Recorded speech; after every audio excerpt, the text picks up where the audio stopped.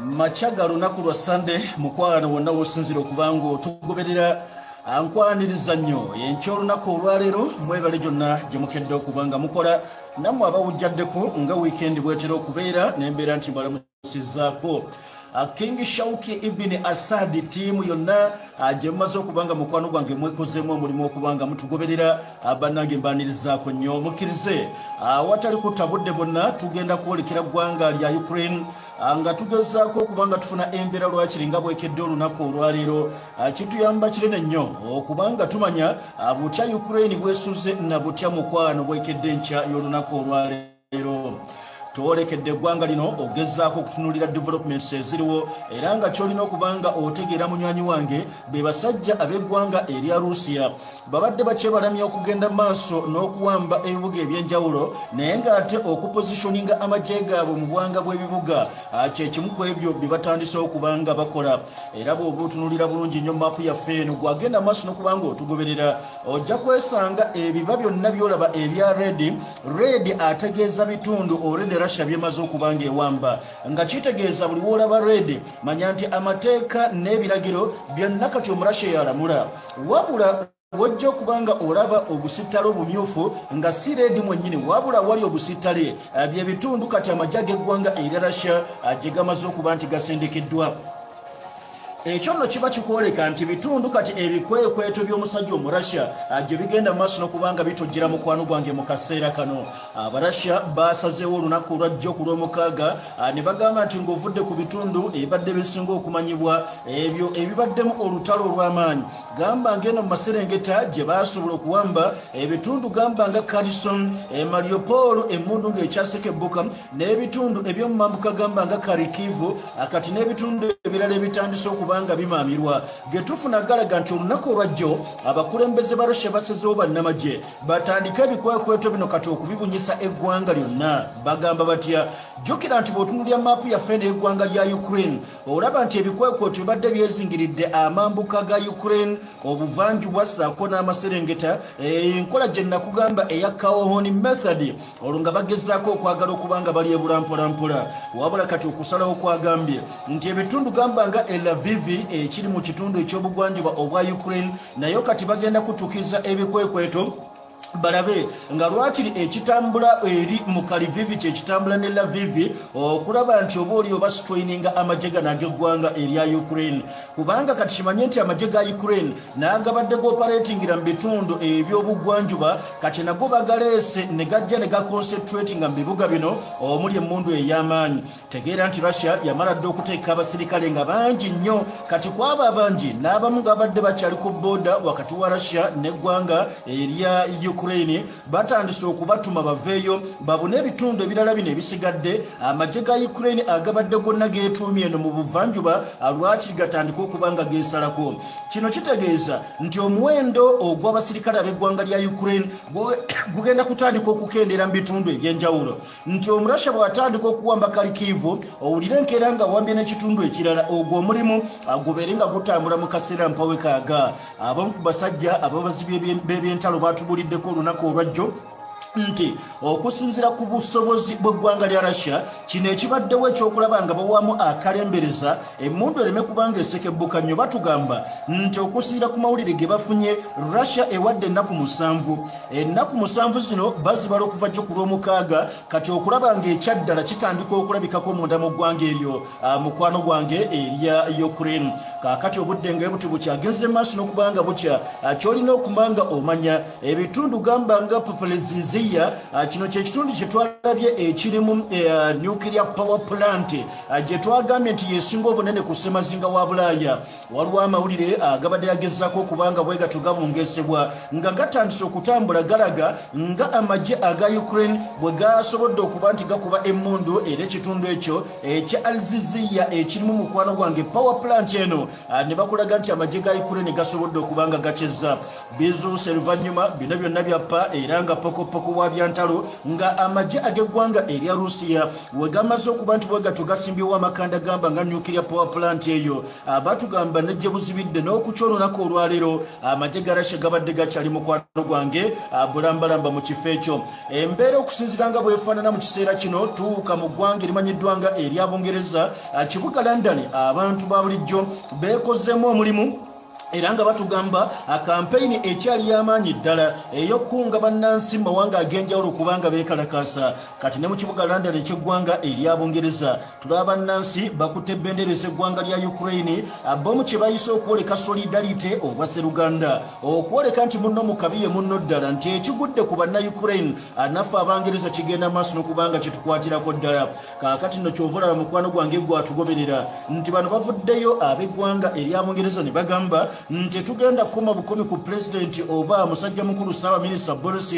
Boris Johnson n'atizaalangirira n'ebiringa ebyo abantu bagamba aba bulijjo nabo basaanye okubanga beebeereramu lwakiri okusindika sigino eri bantu bannaabwe aba bulijjo abawangalira munda mu ggwanga mukwano gwange erya Ukraine getufuna nno galaga ng'abakungu ab'eggwanga lya America waliwo abatravelings ne bagenda mu ggwanga lya Venezuela jjukira limu ku mawanga bwe batalima kambugu ne America teyagala bakulembeze ba Venezuela nga bw'okiwulira n'abakulembeze b'e Venezuela bagamba naffe tetwagala kumanya mbwa za ku kyalo wabula munnange mu ngeri etali ya bulijjo era eyeewunyisizza abangi waliwo ekibinja ky'abakulembeze ky'aba officials ab'eggwanga lya America abagenze mu nsi y'e Venezuela kiki ekibatutte Venezuela jjukira nti ono munywanyi wa ggwanga mukwano gwange erimanyiddwa nga Russia kati bagamba nti bano bagenze for talks boogerezeganyeemu bano bagamba bagenze sinkana President Nicolai Maduro akulembera eggwanga erya Venezuela seeking to determine whether Caracas is prepared to back away from its close ties to Russia. Bagezaako okutondawo embeera mu kitundu ekya Latin America okwogerezeganya abasajja balowooza nti bayirawo nnyo omusajja Putin omubiri balabe butya visit time obayinza okutondawo ekyenjawulo bano abasajja bonna basuule gavumenti y'eggwanga erya Russia kaakati n'okusinziira ku mawulire ge tugenda maaso n'okubanga tufuna batugamba nti mu myaka mingi nnyo egivuddeko emabega buno bwe buganyi bwe tulabye obukyasoose okubeerawo wakati w'ababeda b'eggwanga erya America bu officials assaako munnange n'abakulembeze ab'eggwanga erya Venezuela kaakati okusinziira ku mawulire ge tugenda mu maaso n'okubanga tufuna obudde buno kaakati gano gatuuka butuusi eriggo wenna atugoberera ku lutimbo lwa Chaos TV oluvannyuma nga Abarasya bano tubalabye mukwano gwange gwatugoberera bwe bawambye ekifo kiri ekya Zaporizhzhia omuli nuclear power plant y'eggwanga ya Ukraine getufuna kati galaga government ya Ukraine kakasizza amajje ag'eggwanga lya Russia galwana bwezingirire they want to seize power station dam ngabo oyinza okulaba mu ggwanga lyaffe Uganda n'otuuka ejjinja ku River Nile ne bakulaga Owen Falls dam supplying amasanyalaze eri Uganda kati bakulaga nti Abarasya beefunyiridde ku ky'okutwala eno power station dam basobole okubanga mukwano gwange nayo ebeera mu ngalo zaabwe eno hydroelectric power station eri Maserengeta ag'ekibuga Kiev kikulaga nti Omurusi yandibanga oboolyawo nga tannaba na kupapa kutwala kibuga kyonna kino eky'e Kiev waliwo emirandira gyagezaako olwaleero okulaba nga bwatyo gyasasuwaze okubanga bw'ati atwala alipoota efulumiziddwa amakya ga lunaku lwa Sunday John Staff mu magye aggwanga lya Ukraine agambye nti mu pulaani yaabwe abasajja bagadde okulaba nga lwakiri basobolera ddala okuwamba eno gye bayita Kaniv hydroelectric power station yeesudde nno mawuziri 93 Amaserengeta ag'ekibuga Kiev ku mugga ogumanyiddwa nga Dnieper River wabula kati bagamba nti amagye gano aga Russia have destroyed, attacked and captured several energy infrastructure facilities naddala mukwano gwange gamba nga eri Zaporizhzhia kale nno zino nteekateeka namutayika nti abasajja ab'eggwanga erya Russia balinga abalwana okulaba nti ebifo ebiri strategic obulungi basooke babeerenga mukwano gwange babitwala kaakati nga tukomye mu kibuga Kiev cha gwanga lya Ukraine je tusanga musajja mukulu munnange mwoyo gwa gwanga amanyiddwanga munnange Zelensky mukulembeze gwanga eryo erya Ukraine alwaki muyise mwoyo gwa gwanga nti ovanga ku musajja nga begwanga lya America bakuwadde amagezi ne bagamba wategedde abarasha bagala kutta vayo jangu tukuwa obukuumi omusajja bw'atyo Volodymyr Zelensky n'agamba njafiira mu nsi yange eno kubanga nze saagala genda muwanganguse eno yensi yange kaakati naavuddeyo omulundi omundi oluvannyuma lw'olunaku lwabadde lwa kutaano abasajja we baatudde ab'omukago ogwa nnatu ne bannabulaaya ne basalawo ekyenkomeredde ne bakuba munnange ebiranga eri President Volodymyr Zelensky nga bamugamba ki tetugenda kubanga tukutonderawo kye bayita no fly zone mu bwengula bw'eggwanga lya Ukraine we tugitonderawo wonna kimanye tubanga abalugulidde ku ppata olutalo kakuuse wakati waffe ssaako n'eggwanga lya Russia ng'ate tugezaako obutaagala kutondawo escalation yonna mu ebyo ebitambula olunaku olwaleero kati nno mu kiro ekikeseza olunaku olwaleero musajja mukulu Volodymyr Zelensky ng'atunza kisa ng'agezaako okubanga bw'atyo asaba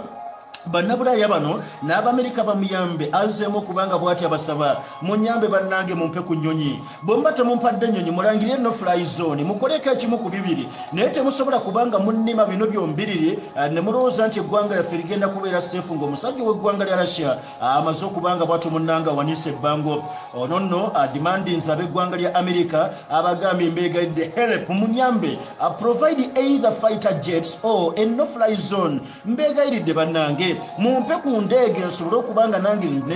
nfaafagana n'abasajja bwe muba muganye okumpa ku nnyonyi zammwe mulangirire no fly zone kikube ku nsolobotta abasajja ab'eggwanga lya Russia baleme kubanga bamalaga ntwala bwe batyo abamu ku babaka mu lukiiko olukulu lw'eggwanga erya America ababadde mu meeting eno ne badde ku Zoom n'omusajja Volodymyr Zelensky bwe batyo nno bagezezzaako nabo okuyisa mu meseji yaabwe abamu nga bagamba weewaawo twetaaga okugatta amaanyi n'okugatta eddoboozi okusaba President amanyiddwa nga Joe Biden abeerenga bw'atyo munnanga avaayo ayambe abaana bano bwe kibanga no fly zone eganye alwakiri abeerenga abawa ku ndeege era bano bavuddeyo ne express nga their support for Zelensky's request nti omusajja okusaba ku please tukuteekemu kamaanyi lwakiri tumwanukule ekimu ku ebyo byonna Ukraine needs air power urgently and America should send it. Oyo muna Republican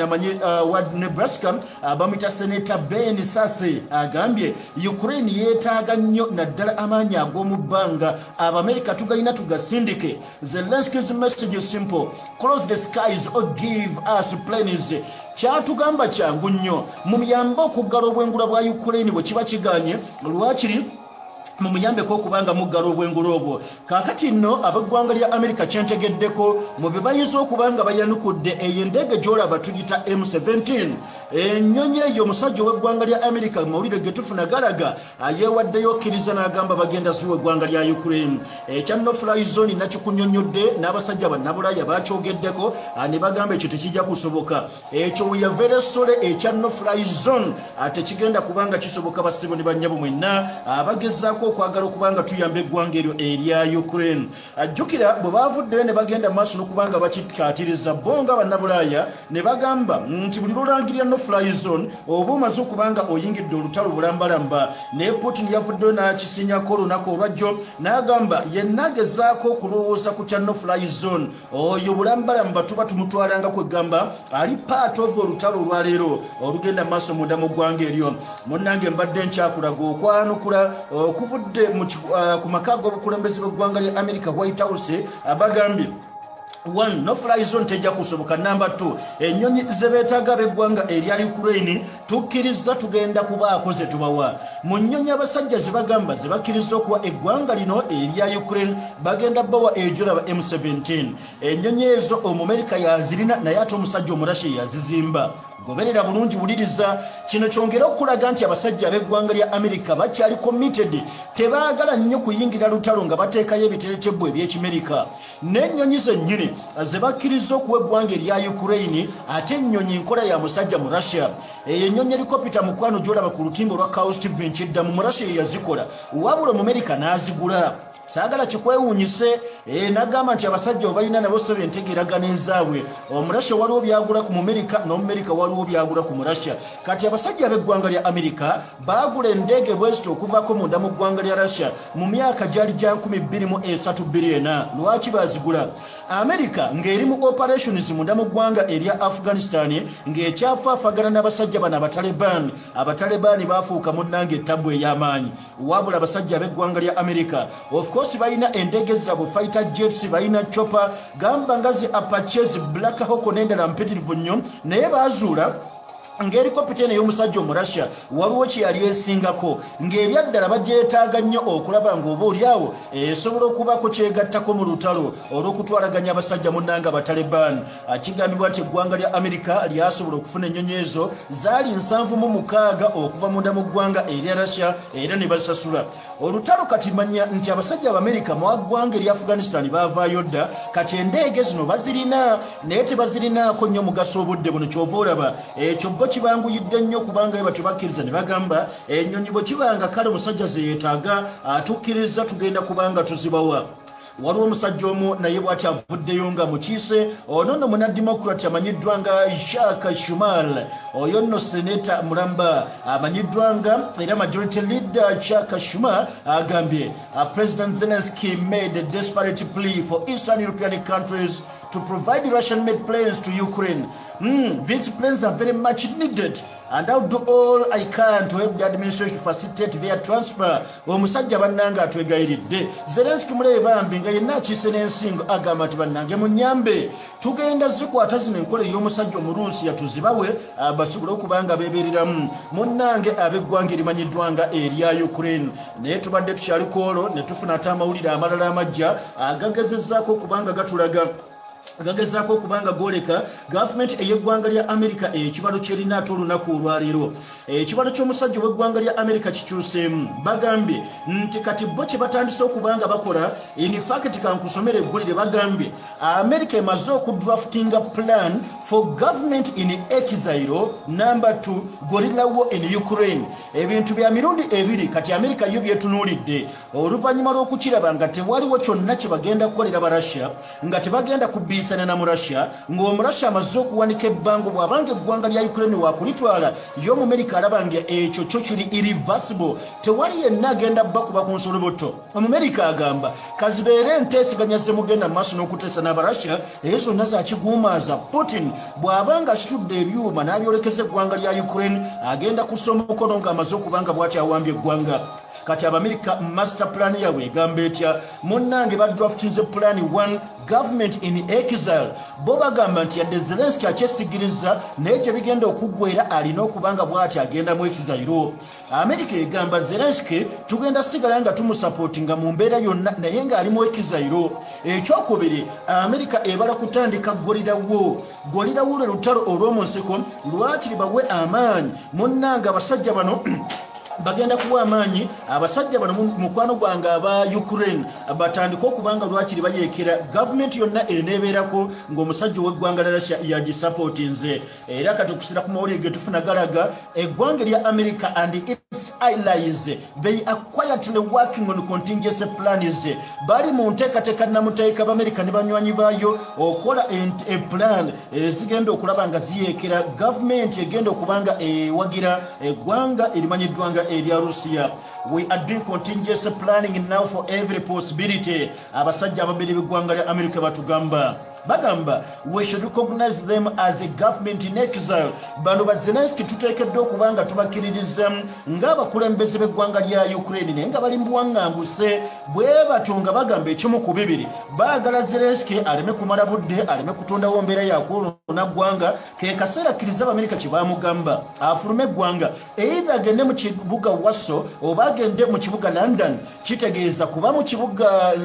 mu ggwanga lya Poland oba mu ggwanga lya Bungereza and we ought to refer to Ukraine as occupied Ukraine. Bwamala okufuluma eggwanga lino erya Ukraine tugenda litwalibwanga eggwanga kugamba erizinduukiriziddwa. Bwe batyo Abamerika bwe bagezaako okulaba nga mukwano gwange bakola. Era kati batubuuliddeko nti have made sure tumaze okukakasa ebimu ku byokulwanyisa ebyasoboledde okubanga bituuka munda mu ggwanga lya Ukraine. Tubagambye mutandiko bisumulula bitandiko okubanga bikola omulimu. Ekyokubiri mutandiko okukola enteekateeka ezifulumya omwana oyo ayagala tayagala abasajja bajja kugenda maaso n'okubanga mukwano gwange bamugjawo. Declassified papers twogera mukwano gwange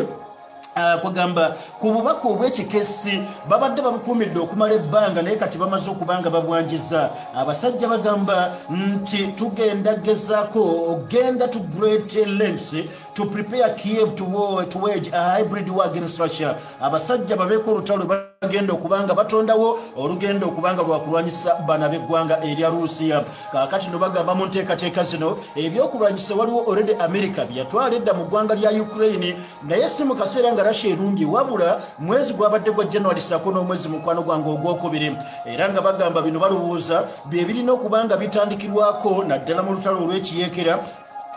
kugamba nga plani yabo bamagezi ge bawa nti baleme kubikozesa nnyo n'omurasha kubikuba kubaggwako wabula batandika bitambuza mu kaseera kano nga bw'ojjukira omusajja bwe yakola mu Libya amanyiddwa nga General Khalifa Haftar bwe yalaba nga omusajja Gaddafi tagenda kudda ngulu ye n'akwata bitanka n'abba n'ennyonyi n'agenda n'abitereka Benghazi n'amanya nti embeera ey'obwetaavu bw'eneetuuka bye ngenda okukozesa okuba nga njeekera eggwanga. Kati Amerika ye pulaani gy'awo bano ba Zelensky twabawa ebyuma eby'omulembe ddala senga mukkiriza omurasha n'atandika okubanga bw'ati ayingirira ebibuga bino temugenda kusobola kubanga mubifulumya eggwanga. Therefore musaanidde okubanga mufulumayo kati ng'obudde bukyali ebyo nabyo mugende maaso n'okubanga mubibba mu bikweke bye tulina okutandikirako okuyeekera gavumenti ejja okubanga etondeddwawo abasajja mukwano gwange ab'eggwanga eryo erya Rusiya. Kaakati nosofa embeera bwetyo mukwano gwange bwekyafaananyemuko webutuukidde mukwano amakya ag'olunaku olwaleero. Ekitundu kye kimanyiddwa nga eky'e Mariupol ne webukeeredde